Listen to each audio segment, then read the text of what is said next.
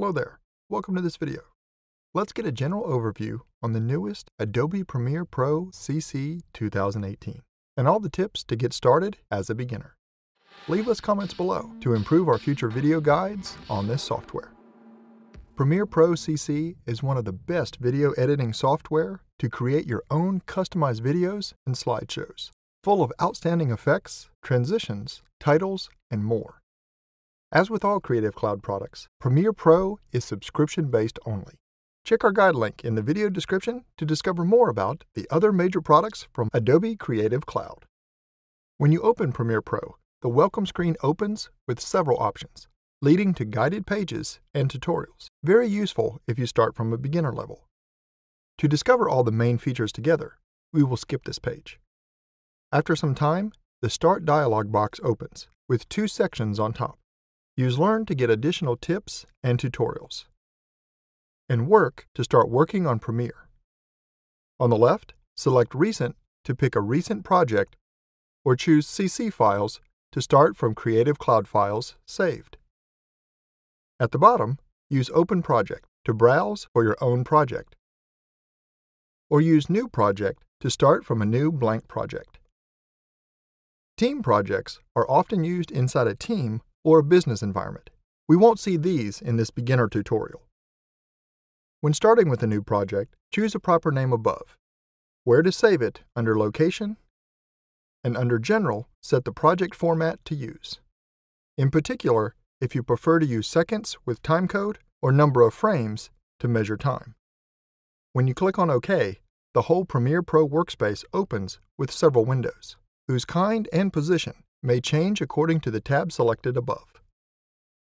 In this video, we will just use the default editing workspace composed by video previews on the first tab, several useful windows in the bottom left corner, and the project timeline at the bottom where you work and edit your media. In case you need to open other kinds of windows, just go to Window and then choose from the list. A Premiere Pro project is composed of several independent timeline structures called sequences, and each sequence contains several copies of your media called clips, which can be pictures, videos, audio, and pieces of text, edited and placed in time properly. In this video, we will see how to create and work with a single sequence. To create a new sequence, use Ctrl and N to open the New Sequence dialog box, in order to fix its main video and audio settings. Under Sequence Presets, you can pick a ready template or choose Settings above to fully customize the setup to use.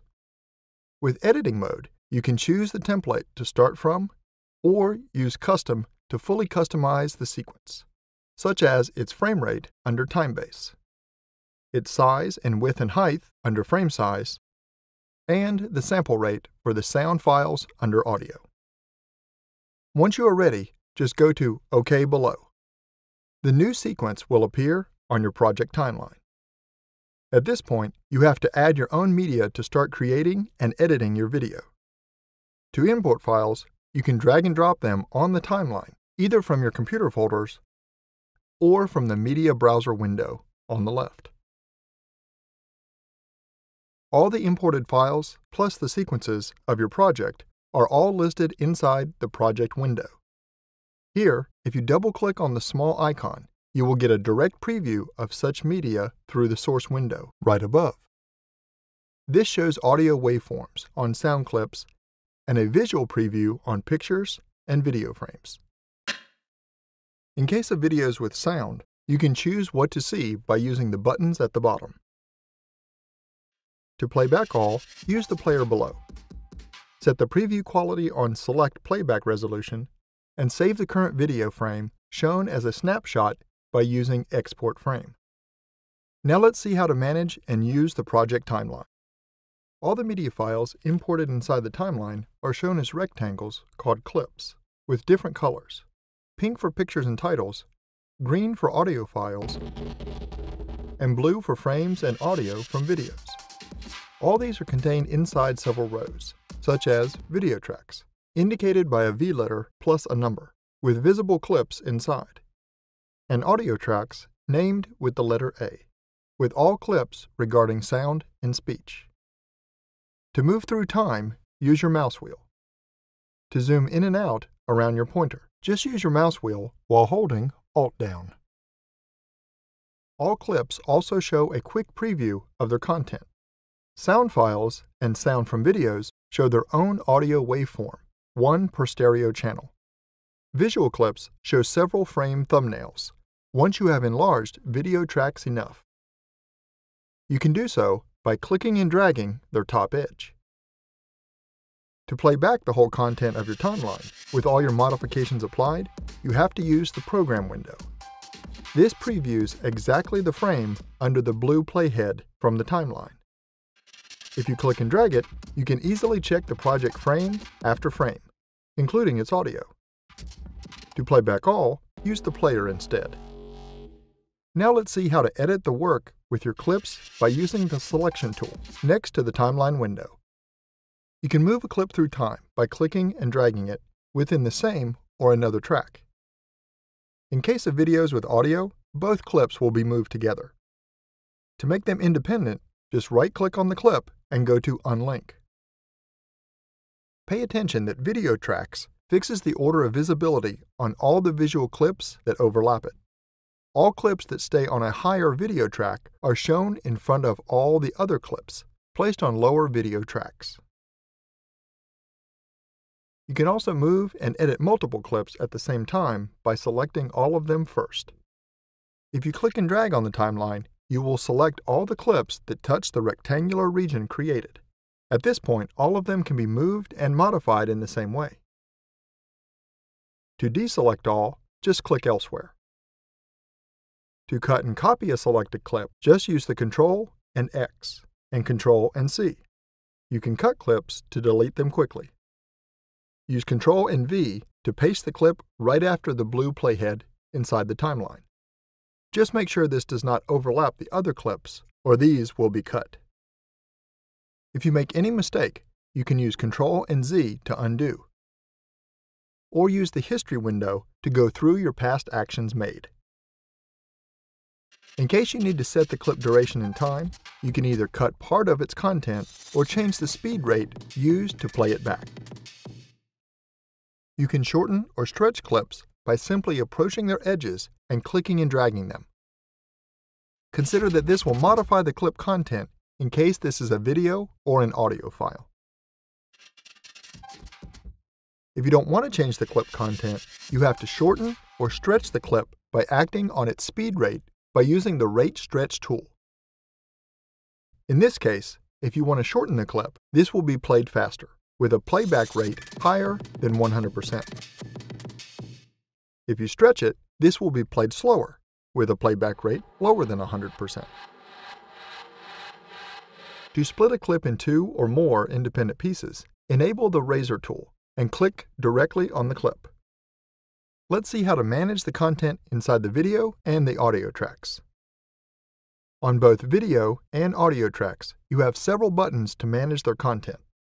Inside video tracks, you can use the eye icon to hide or show their content inside, or use the lock button to block any possible modifications on the clips until you unlock the track. The audio tracks have the lock button and also 2 other buttons. Mute disables the current track, muting all its clips inside. Solo enables the current track only, muting all the other ones. Whenever you need to delete or add new tracks, just right-click on a vacant place and go to Add or Delete Track. Take a look at the decibel meter on the right. This sets the overall volume coming from your project, which should never reach red levels or this will be distorted. In case this happens, you can correct the volume from the master audio track at the very bottom. With Premiere Pro, you can also edit the properties of each clip, adding visual and audio effects to make them cooler. The Effect Controls window lists all the basic properties of the selected clip from the timeline. If it's a visual clip, you can fix position, scaling, rotation angle with its anchor point, and the clip transparency with opacity. Make sure to use the program preview to check the results of your new setup. If it's an audio clip, you can adjust its general volume with the volume or correct it on each of the stereo channels with the channel volume. Use Panner to equalize the stereo channels instead. Moreover, from the Effects window, you can browse for extra visual and audio effects that you can drag and drop on the interested clip.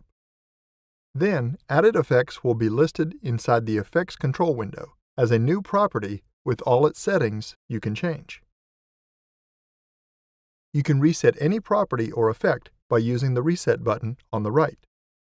You can also disable or enable each line by clicking on the FX icon on the left.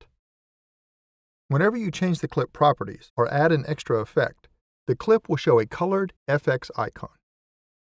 With Premiere, you can also add text and titles by using the Type tool. With this tool enabled, click and drag directly on the program preview and start typing. Just make sure the red contour is sufficient for your text content.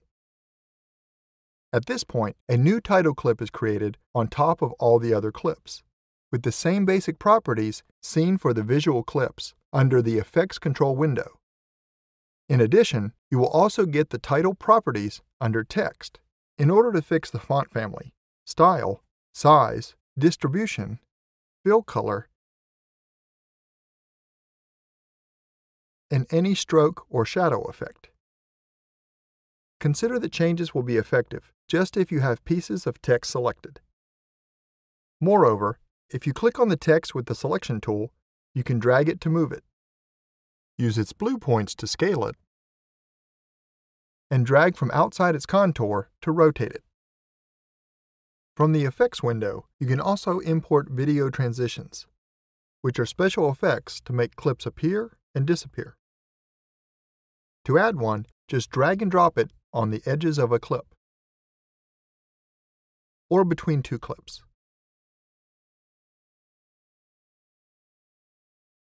You can also add audio transitions, which act like the audio clip volume instead. To change the transition setup and duration, just select it, and use the Effect Controls window. Now let's see how to save and export your work. To save your project, go to File and then to Save As. To create a .prp.proj file, in order to save your whole Premiere project, including all its sequences, clips, and effect settings and placement. Whereas to extract the final video, you have to render it. First of all, select the sequence to be rendered, and then go to File, Export, and then to Media. The Export Settings panel shows a complete preview of your sequence on the left, and the rendering options chosen on the right. Here, fix the video format under Format, and the video name and destination folder under Output Name. To choose your own customized setup, choose a H.264 format on top and personalize all settings under the Video tab below, such as resolution and frame rate. By default, these are set by the media files or source used, but you can fix your own ones by unchecking the square on the right. The Other Source page allows you to crop the sequence in order to change its aspect ratio. In this case, remember to match the video resolution with the sequence one, with the Match Source button. When you click on Export, Premiere will render the entire sequence timeline. If you want to render parts of it, just place the triangular marker at the bottom of the preview and select the part to render. Thanks for watching this video. Check out our channel for more amazing and free video guides for Adobe Creative Cloud products.